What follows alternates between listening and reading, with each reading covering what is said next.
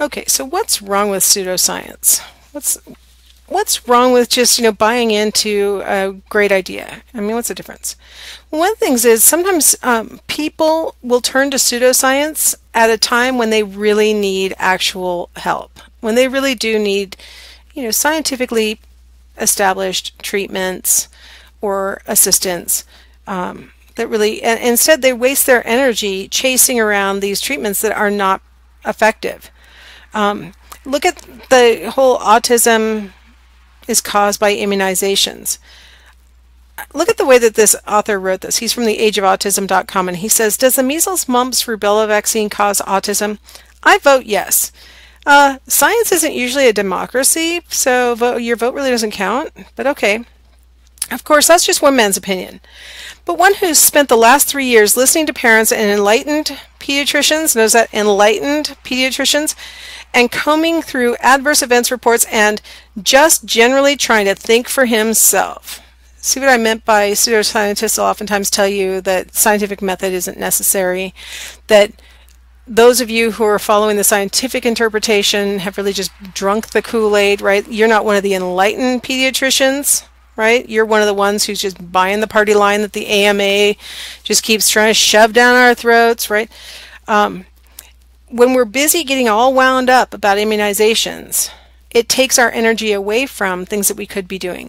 Treatments that might actually help to reduce the effects of autism. Treatments of, advice that might actually reduce the likelihood that one's child might develop autism. There really aren't very many things there are a few things that have been tied to autism. There aren't very many things that account for much of the variance between people with regard to autism. But the one thing that seems to be the best predictor of whether a child will develop autism or not is whether his or her parents were, if it's the dad, older than 40, if it's the mom, older than 35. That's the best predictor that we have. It's not perfect. Absolutely not perfect at all. A lot of healthy children born to parents who are over 35 and over 40. But it's the best predictor. Now, should we ban over 35 and over 40 like they wanted to ban immunizations? No, absolutely not. Because we don't know what causes autism.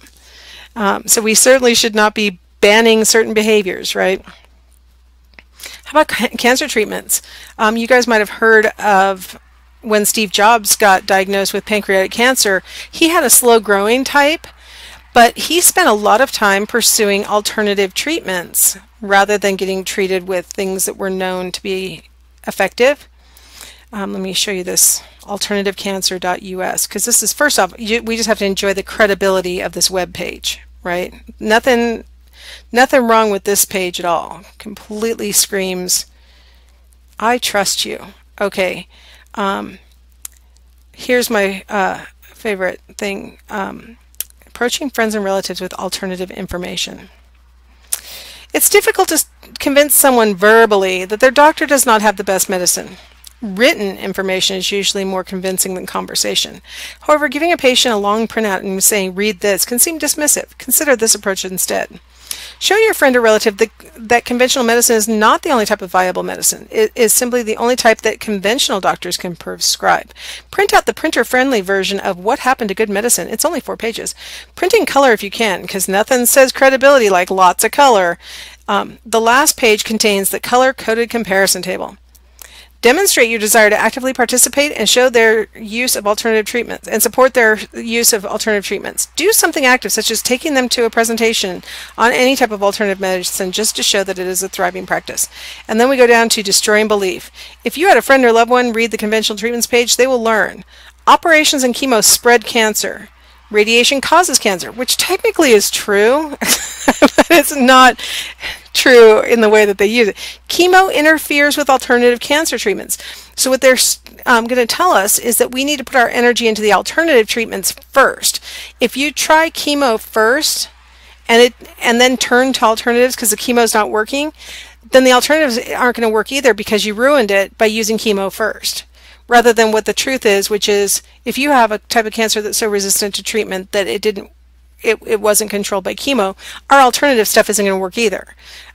So it can take you, going the dangerous side effect route first does not make sense. So they're trying to convince people that they'll actually harm themselves if they do the standard of care, the things that have been documented. Conventional treatment have a very low success rate. Really? Okay, well, there's really nothing to say about that.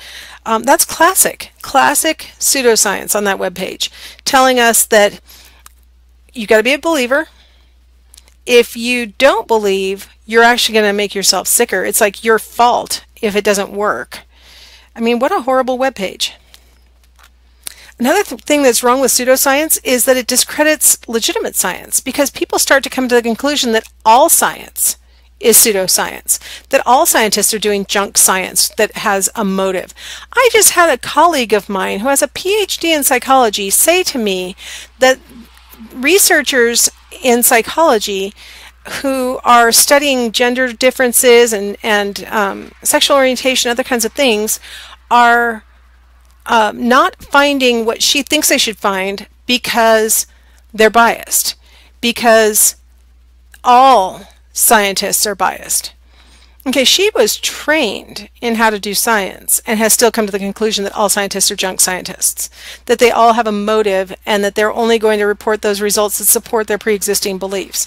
I mean, that's serious when even people who have been trained in the field have started to buy into the pseudoscientific and junk scientific mindset.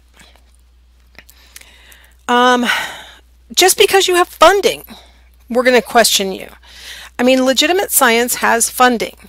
Here we have this guy from junkscience.com, and he's talking about pharmaceutical funding. And I truncated this report quite a bit just to make it have the parts that I wanted. So all those dots, I did that.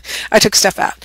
So Dr. Topol's recommendation that the statin taking population should be tripled. So what Dr. Topol had reported is that people whose blood pressure is lower than the previous cutoff, so they had been falling into the healthy range, would benefit from taking statin drugs to keep them from having a heart attack. The New England Journal of Medicine opted not to disclose that his, Dr. Topol's, employer receives financial support from Pfizer and Bristol Myers. His expertise and reputation, combined with the fact that their support for the employer doesn't involve statins, was the rationale for not disclosing the political conflict of interest. Okay, I'm actually less impressed with his expertise and reputation. I mean, yeah, a lot of famous scientists have gotten to be famous without being necessarily ethical or great scientists. But the fact that the Pfizer and Bristol Myers support for the clinic where Dr. Topol works does not involve support for research on statins means that by definition, Dr. Topol did not receive support from Pfizer or Bristol Myers to do his research on statins. Yet this junk science website is trying to sow the seeds of concern where they probably don't belong. Just because he has funding from some sort of pharmaceutical tie does not necessarily mean that his results are always going to benefit the pharmaceutical companies. That's what's wrong with pseudoscience. That's what's wrong with junk science, is that it makes us all suspicious of every single scientist to the point where we don't know who to trust. We don't know what research is reliable or credible or meaningful. So that's a significant problem with pseudoscience. It makes all of us look bad. Okay, let's go ahead and take a little break and we'll come back and talk about why we love pseudoscience so much as humans.